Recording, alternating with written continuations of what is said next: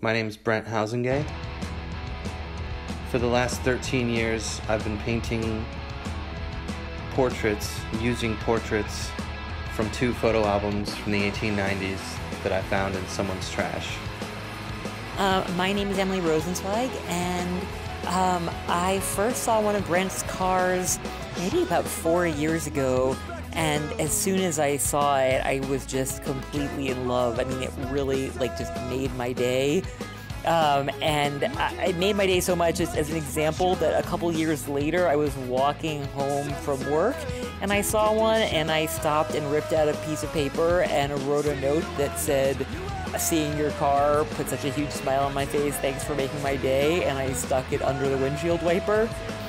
So I had really been dreaming of having an art car like this for a long time. And when my husband and I got a second car, I had our old car and finally was able to do it. So I tracked Brent down through Nextdoor. I posted a picture of one of the cars I had seen and was like, "Do you know this artist?"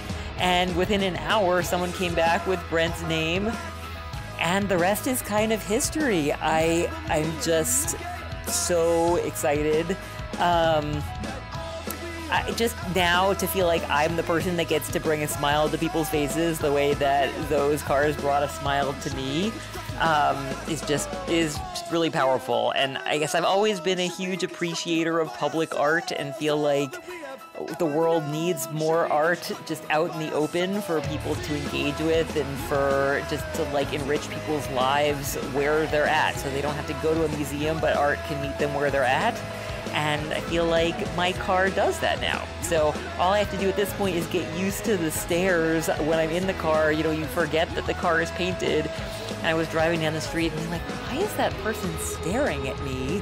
And I was like, oh, it's that now I remember why. So I just love how it came out.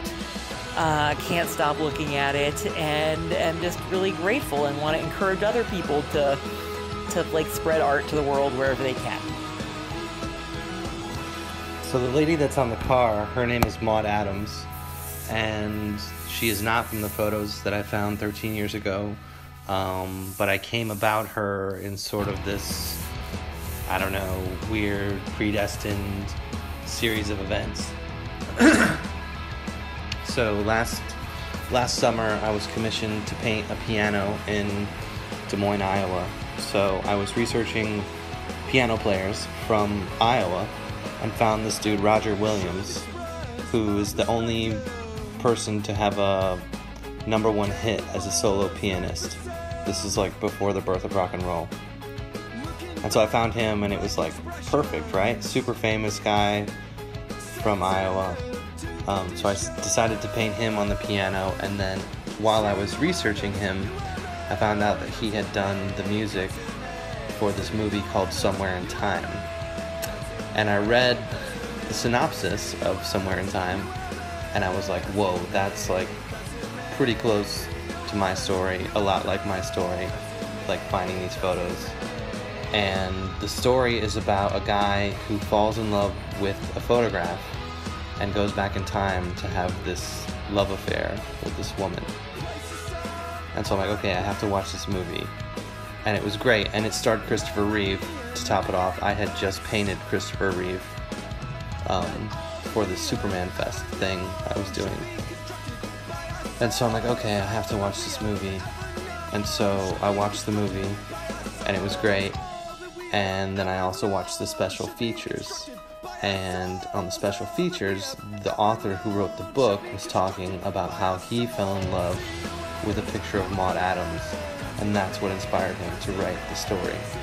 And when her picture came on the screen, I got crazy goosebumps, and I was like, okay, I guess she's next.